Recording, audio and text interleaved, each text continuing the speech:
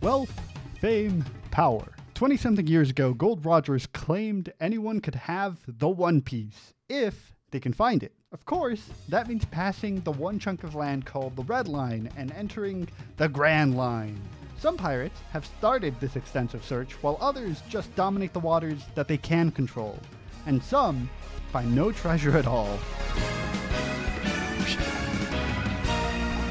Which I never thought about before, but just being a pirate searching for treasure that, as it turns out, was already looted is pretty sad. Not only is finding absolutely no treasure sad, it's also sad knowing that it's possible to get stuck on one of these islands that we've been traveling on and nobody's gonna come rescue you. It's just like a castaway situation. Right now, our crew has these two little boats, but you can't enter the Grand Line with just a little boat like that. You're gonna need a strong pirate ship and probably more crew members. And the place we hope to find both of those things is in Syrup Village. It's a peaceful small town that's out of the way of the main journey, and apparently is pretty rare for pirates to visit. Which, I mean, if you look at it, it makes sense. There's like, 10 buildings here? Most of it is grassland, and it looks less populated than other villages we've met. So there's probably not a lot to do around here. That's where we meet Usopp, a character who runs around annoying the entire village. They go around telling these fake stories about their harrowing achievements, but I think they're the weakest character we've seen. Even though Nami can't take too many people on in a fight, at least she's smart enough to trick them. I don't know, Usopp just doesn't seem like that type of character. To put fuel to the fire, they're the first person who actually wants to join Luffy's crew in their own strange way. Also the first person who Luffy actually doesn't want in their crew. While Usopp claims to be, and clearly isn't, a pirate quite yet, their father sure is. We actually do see their father in the first chapter. They're right here. They're a part of Shanks' crew. I got a kid named Usopp, and he's just about your age. And despite missing his son, there's something utterly gravitating about piracy that just draws people to it. Besides annoying people on the island, Usopp spends time entertaining this girl in a mansion. The mansion also has Mary, who's a lamb person with little horns, which we've actually seen something like that before from Moji. Maji? I didn't even think about that, but there must be other characters who have animal features, right? Like, I don't know why that seems so normal to me. Alongside another butler, Claudor, which feels like they take care of Kaya more than Mary does. And of course, Kaya is the girl in the mansion, whose family actually owned the mansion before they died. So all the wealth just goes to her.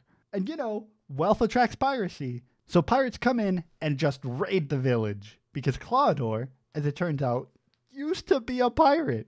We see him in a flashback take down a Navy ship and attack Axe Hand Morgan, who we met in the first arc, without the axe hand, without the faceplate. This is their origin story. It all comes back together. And now Claudor is going to use their old crew to raid the village and steal the loot. And there's a ton of interesting pirates this arc. Claudor's crew is like a cat-themed pirate ship, and it took me a while to realize that Claudor is a joke. Like, that's the joke. Like, Claw, adore, because they're a cat pirate. I'm slow. That took me a while. We got the, Meowben brothers. They're, dressed up and everything, too. There's also Django, who can hypnotize people and even heal anybody / make them stronger just by hypnotizing them. And all of these pirates are just coming together with a goal of stealing this mansion girl's wealth. And Claudor's, the servant's gimmick is that they have really big cat paws with, swords in them. Which, one, totally fits the cat pirate theme, and two, is really nicely hinted at. I thought that looked weird. And so we get a ton of fights this arc. We got Usopp against Django, we got Zoro against the Meowben brothers, we got Luffy against Claudor. And as the fight takes longer and longer, Claudor just starts getting so mad, not even at Luffy, but just as his own crew, that they end up destroying their own crew. And again, we kind of see parallels between Shanks and Luffy's philosophy versus every other pirate that we've seen. Other pirate captains, I'm talking about Buggy, Alvida, Kuro, which is apparently the real name, have a I need more crew members / oh, you're strong? I want you in my crew type of philosophy, versus Luffy's I value you as a crew member / we got each other's back type of philosophy. A viewpoint that Nami starts to better understand about Luffy. Once they defeat all the pirates, Usopp wants to keep this a secret, which is kind of cute and wholesome, I think. Pirates hardly ever bother going out of their way to come here, so why ruin their peace of mind? It's much better just to have a boring old day where Usopp just runs around and would cause trouble. Though, now that it's all over, Usopp wants to become a pirate of their own. But like actually, and not just telling lies. Leaving the kids that used to make trouble with Usopp as the only distraction around this town. Of course, you can't set sail without a good boat. And after saving the village, we're finally gonna get a really good boat. Mary goes ahead and brings him a ship that he made called the Going Mary. I've actually seen this boat around before. I thought it was called like the Go Mary or something, but that's not right. I think it's a cute ship design. Like, look at that flag doodle. It's a cute ship. And so that ends this arc.